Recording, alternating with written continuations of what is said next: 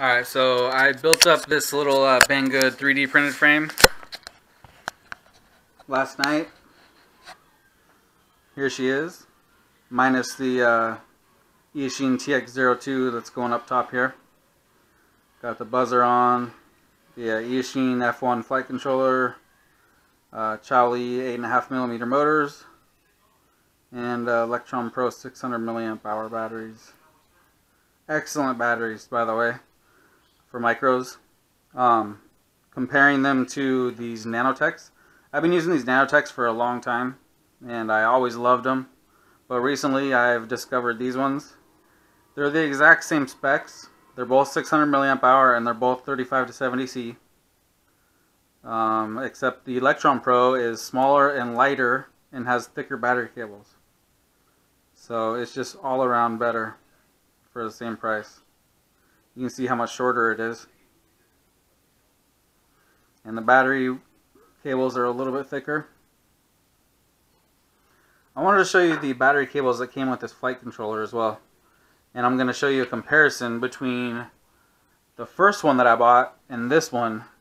And they're both the same flight controller. Bought both of them from Banggood.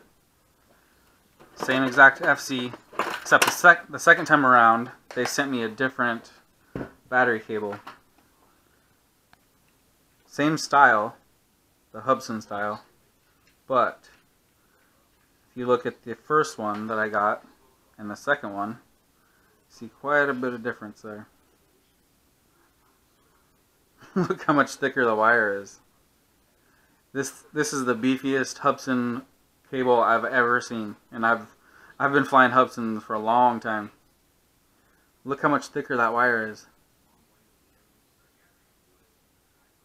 So hopefully I'll be able to use this soon. I don't have any batteries. Actually, I do have some of those Hubsan 500 milliamps. And a 380 and a 300 or a 250, I think.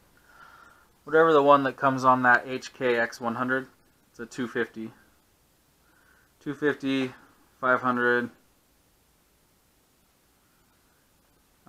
So these didn't work very good for me. If you watch my recent, well, not my recent, but a ways back, I built that, what was it called? The Happy Model flight controller, the F3. It was the first one that I did. And I tried using these batteries, and they would just drop out of the sky first time I gave it gas. So I don't know if it was because I was trying to use this with the super skinny wires that came with it, because this wire also came with that Happy Model one as well as the Yashin one. But I'm wondering if I use this thicker one, if this battery might do better. I don't know, it might. So I'm gonna test that out and see what happens. But that's just crazy. They either listen to us, or they got somebody there that's smart enough to know that the thicker wire is better. This shit is just super thick. I've never seen any micro battery cable that was this thick. Even the here, I got some of these Nano QX2. It's not even as thick as that. I mean, it's thicker than that. Look at that. And these work excellent. These have excellent current flow. So this one's got to be great. And the JST, here's the JSTs that I use that work good. It's thicker than those.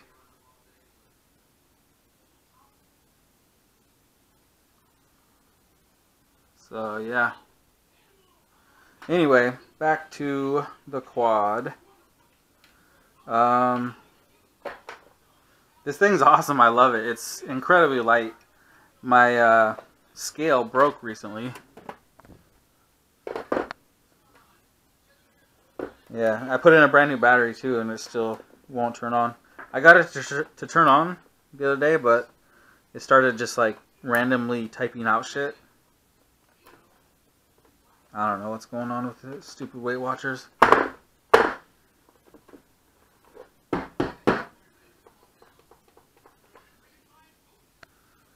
Damn it. Damn you! I just want to know how much my quad weighs. But If I do it the old-fashioned scale,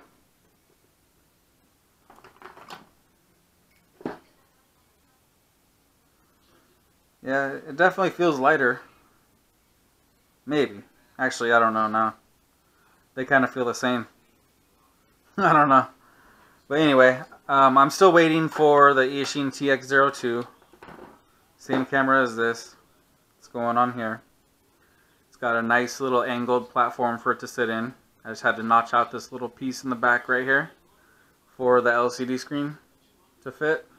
So now it just fits in there just perfectly. And I got some servo tape down there to stick it to. And then I'm just going to wrap a rubber band going around this way. Don't ever wrap a rubber band around this way, but going over this way is okay. So yeah, it's going to work out great. And hopefully I can get some smaller buzzers. Multi-Rotor Mania sells the best tiny ones, but they're always out of stock. So anyway, I'll do a little line of sight flight. It's the first sunny day we've had here in like over a month. So I've been flying these all day.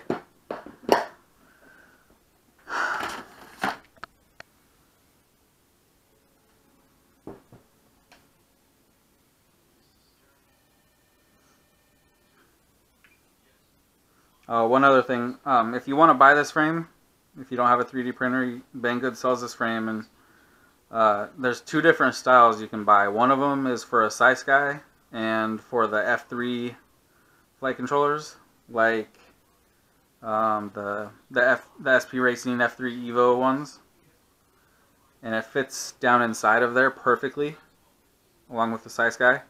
And then there's another size that you can get that fits. I don't remember what other ones there were. It was some other, one of the other brushed FCs that just came out, but they're meant to fit down there. And I got the wrong one. I got the SciSky one, but I'm using the Eachine F1 board. So one board is like 22 by 32 and a half, and the other one is like 20 by 32 or something, or 33. I don't remember, but it's like 1 or 2 millimeters difference either way. But this one ended up fitting just perfectly on the edge. So I just stuck servo tape down inside the little dip, and then just stuck the flight controller down on there, and it's just like perfectly flat on there, perfectly level, and it's not moving. So it turned out just perfect. Hot glued the buzzer down, and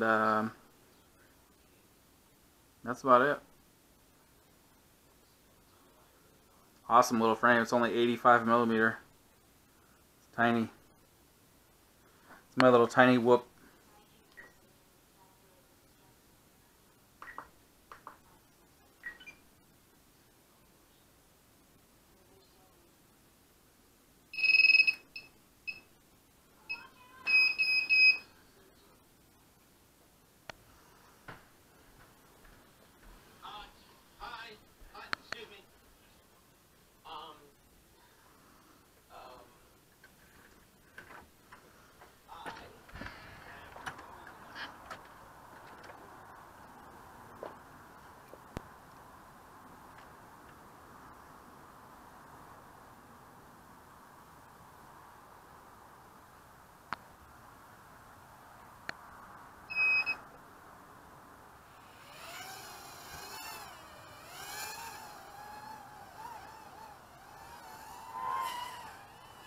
This thing flies so good.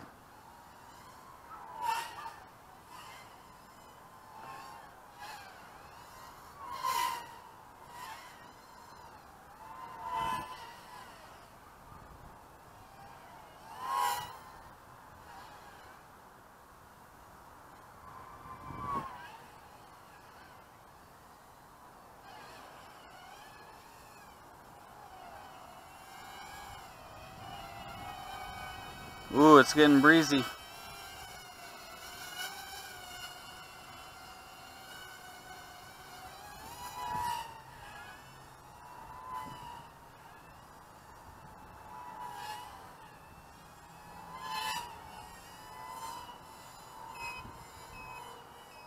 Uh oh, dead battery.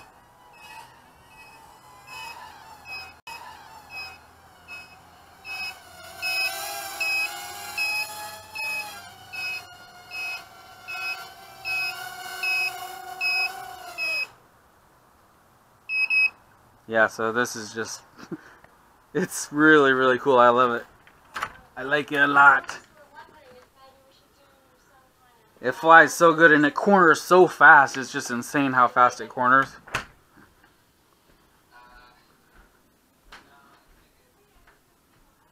Maybe it might show a little better in the kitchen here. Fly for another second.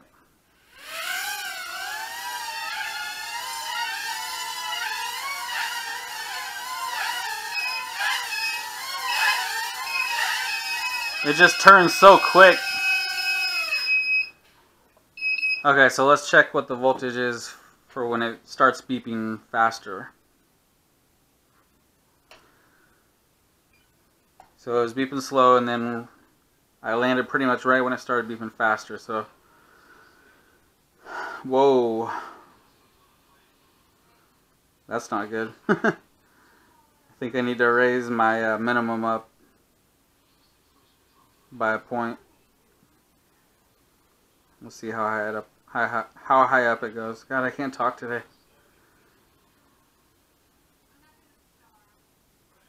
If it was like 360, I would be okay, but 350 is a little bit too low. So I'm gonna go up 1 point. Actually, no, I did that for a reason. I forgot. Totally forgot.